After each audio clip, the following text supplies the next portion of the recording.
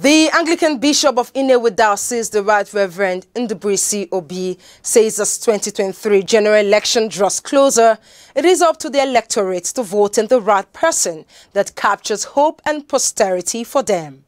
Bishop Obi stated this while reading his presidential address during the third session of the 9th Synod of the Diocese, holding at St. Martin's Parish, Ozubulu.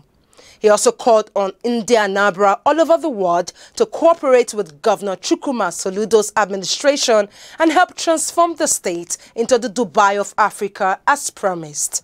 Speaking on the theme of the conference, Understanding the Times, the bishop advised by saying, "We are challenged to living our lives as if Christ is returning today and there will be no tomorrow. But at the same time, make our plans as if he is not coming back in the next 100 years and focus on our assignment as if he will not return in our lifetime." The synod had in attendance over 15 archbishops and bishops, including Emeritus Dean, Church of Nigeria, the Most Reverend Maxwell Anikwewa.